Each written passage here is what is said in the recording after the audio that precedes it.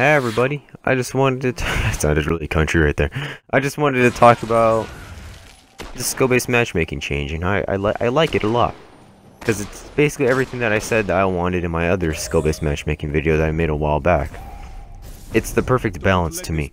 I'm going against people who are sometimes stronger than me, sometimes the same level as me, sometimes weaker than me, sometimes they don't even know how to hold a freaking gun. It's the perfect balance.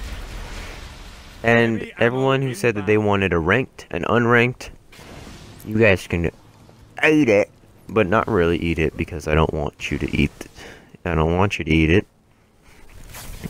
Yeah, but this is way better than a ranked and unranked. This I can grasp this, but I feel like the ranked and unranked was sort of unclear with how they wanted it to like be made, because some people said we can have it ranked and then unranked.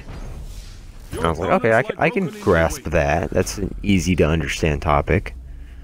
I disagree with it, but I understand it. And then they continue to elaborate. Oh, I'm talking about one person in particular. He's not a bad YouTuber. I really like his YouTube videos. His videos are very good. I like them a lot. They're very enjoyable and I watch them a lot in my free times. And, okay, so the ranked and unranked thing, going back to that, they were saying we should have ranked and unranked. The unranked will be the place where you just want to go and, you know, chillax. You got nothing holding you back from going against the highest level of people, or the lowest level of people. And the ranked session will be a place where your level dictates the amount of skill your opponents have. Similar to your rank, which would be like skill-based matchmaking, but 100% basically. Or close to 100%. And he continues to elaborate this point with a very confusing argument, saying that, well, some people might not want to go into the unranked because there could be someone that's way above them, which is what I was saying in my previous video, and that makes sense. But then he continued to say, well, if you don't want to go against people like that, then go to the ranked session, where they're the same skill level as you.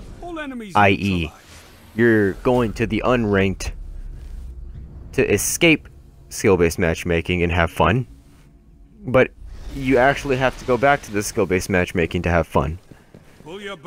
Because the unranked is where you're going to get your ass destroyed.